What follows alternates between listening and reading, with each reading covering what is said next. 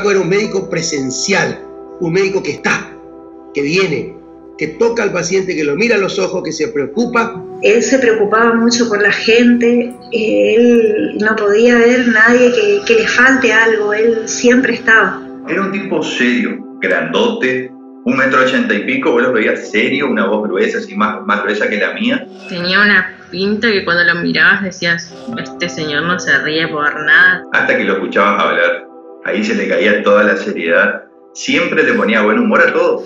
Era como, todas las fiestas había más amigos de mi papá que nuestros. En mis 15, por ejemplo, de 200, generosamente 60 eran amigos. El resto era todo él. A él le gustaba la tranquilidad. Él, por ejemplo, se iba a Margarita también y decía que le gustaba la tranquilidad. Y cuando se iba al río, literal, por ejemplo, de costa, tiraba la línea y quedábamos ahí o hablábamos. Teníamos mucho tiempo para hablar.